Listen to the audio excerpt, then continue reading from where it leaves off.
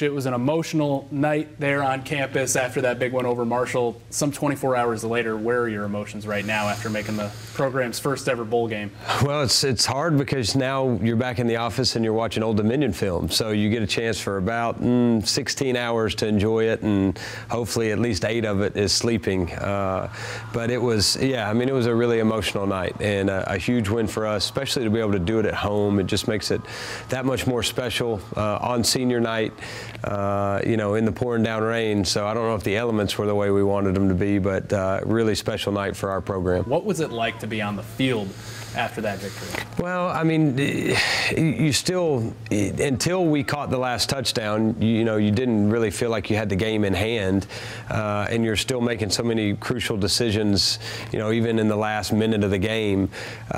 So when the clock finally hit 0, it's just, there's some relief, you know, there's definitely some excitement in that. I wonder what's going to happen next. I wonder if the crowd is going to storm the field. I wonder, you know, what Club Lit will be like. And then you get a chance to kind of take a deep breath and enjoy it. So a lot of fun to be with those fans on the field who have been so good to us all year long. All right, well, that was a defining moment, defining image, and then we get one after the game. Club Lit was on another level. Yes, you were on another level. Yes, it was. When did you decide to put the Norm the Niner head on after this win? I felt like I had to do something different. You know, that was a special win, first time in school history to go to be bowl eligible, and beating a team that was playing for a conference championship, and at home on senior day. I thought you better bring your best, and so I went a little Lee Corso style. Had some, you know, had the mascot head on. Found somebody who could find Norm, and a lot of our guys, when I walked in and had just the head on,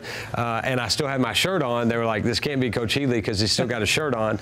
And so I took my shirt off, and then you know, when I threw the Norm head off, it definitely got crazy in there. So really cool experience, and I wanted to make sure that Lee Corso had something to shoot for. For people who might not understand just what a bowl game means to a program, what does the first bowl game mean to this Charlotte program coming in year 1 for you? Yeah, I mean, it's been a goal for our program since we got into Conference USA 5 years ago.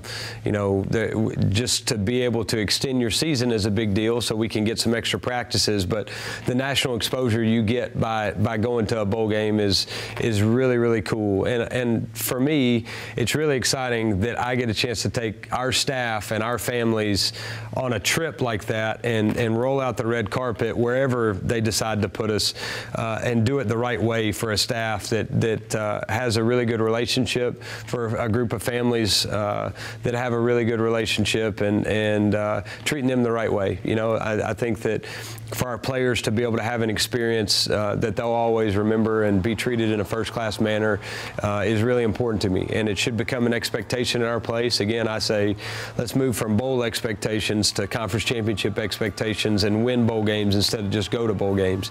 And so, you know, we're starting to establish that. We're not where we need to be, but last night was a big step forward. All right, well, now you're in the position where it's not just let's go to a bowl game, which one do we want to go to? Any preference on this road trip in a couple weeks? Any of them that let us keep playing. You know, I think that there's a bunch of options. I know it's up to, you know, the bowls and the conference commissioner to decide where we go, but just the fact of knowing that we're going somewhere is really special.